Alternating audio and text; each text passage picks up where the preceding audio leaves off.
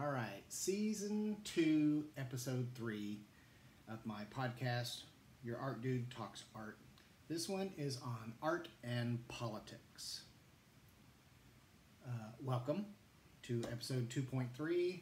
Today, all of my podcasts are intentionally short because I get bored listening to hour-long podcasts. I apologize in advance for reading a script and not sounding like I'm having a conversation with you, but I find if I don't follow a written script, I end up saying, way too much. The script for each episode is published on my Patreon page, patreon.com/yourartdude, prior to each broadcast release, and the scripts are also published on my Medium page, yourartdude.medium.com, following the broadcast the next day. I hope you will follow me and support me on my Patreon page. See all of my links at the end of this broadcast. I'll talk more in depth about art and politics after this short break.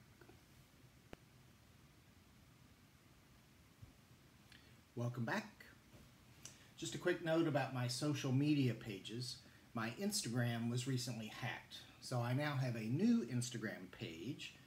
It's instagram.com/official_yourartdude. Okay, I'm going to jump right in. I understand that there are subjects no longer taught in school, like history, herstory, civics, and how to read and write English properly. The arts are practically sidelined to being taught on an individual basis through tutors and education centers which focus on particular fields and goals. I've been saying for the past 20 years that schools now need to be teaching our young people year-round with quarterly, week-long vacations off from school because there is so much more to learn in our digital age, but that doesn't mean we should stop teaching very important subjects like history, herstory. I found this need for year-round education to be evident in my own education experience because when I completed my education, I discovered there was something important missing. While I was taught by highly qualified artists in terms of technique, using new tools and methods in the creation process, and ways in which to blend these together, I think I was taught what I think was taught was equally important: how to think like an artist. The missing part was that as an artist going into the world, I was a business. That's the capitalist part. Not just my art was a business, but I was a business. In art school, I was not taught how to run myself like a business. I was fortunately taught art history. This is where I want to begin talking about the historical intersection of politics, religion, and money with art. Partially due to the geopolitical situations globally, but I want to discuss how politics began using the arts as tools to promote the agendas of people who want to distract the rest of us from everything these people are doing to the world and to us, and relate that to now. You know the saying, never mind the man behind the curtain, from the film Wizard of Oz? We now live in a world in which so many of us have some education, many of us at least know how to read, so we can understand this curtain metaphor.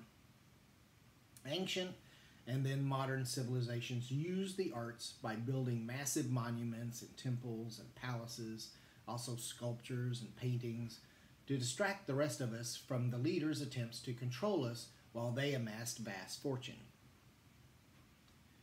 Ancient and then modern religions use the arts in the same ways for the same purpose. Everything changes while nothing changes.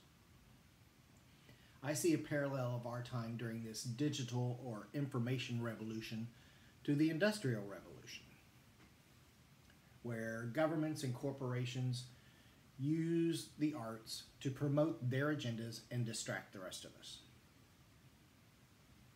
A sterling example is how the Russian czars, the Soviet dictators, and the modern Russian state used the Bolshoi ballet as a tool. The same parallel can be made where capitalist corporations do much the same using the print media and then the social media to sway public opinion. The Industrial Revolution produced seismic changes in the lives of everyone, where we all became conspicuous consumers and changed how we lived by making us conform to the industrialists' constructs of employment, entertainment, and sleeping in a single 6 to 8 hour period. In the arts of the time, Romanticism was a reaction to what was happening and focused on emotions and the individual.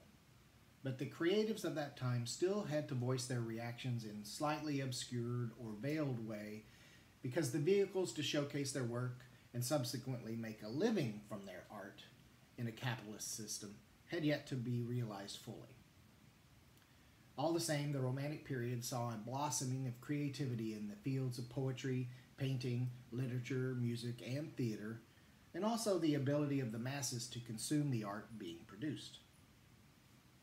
The digital information revolution is producing changes in much the same way while giving the artists of today more freedom to create and distribute their art and make a living from their art. The downside of this revolution is losing vital instruction in schools about how we got here and how to communicate in clear language which is spelled correctly. It is an interesting dichotomy in gaining access to vast historical information while losing the basics of how this information is taught.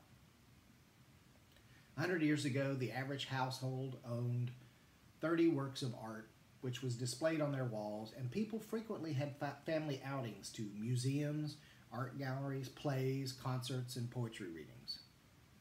Today, walls hold family photos, and many of our experiences are through social media while sitting on our sofas.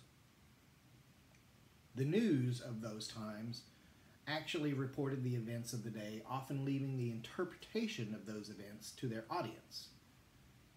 I don't mean to say that those reporting the news didn't impose their commentary on events, but they often allow their audience to form their own opinions in a more informed way. Today, we just want to rant about how they feel about events, leaving little time to actually report what is happening. Today, the world isn't perfect by any definition, and there are so many who don't have enough food or water, and there are so many of us who don't have the ability to voice their opinions and concerns without fear of reprisals. In spite of everything many of us have gained, we should also consider everything which has been lost. Perhaps all of this is part of the plan designed by politicians and CEOs, which is continually being reinterpreted and rewritten and redisguised. Please follow me online. I appreciate your support, wherever and however you show your support. My links will be listed at the end of the article. And thank you to all my art dudes and art dudettes. Peace and love.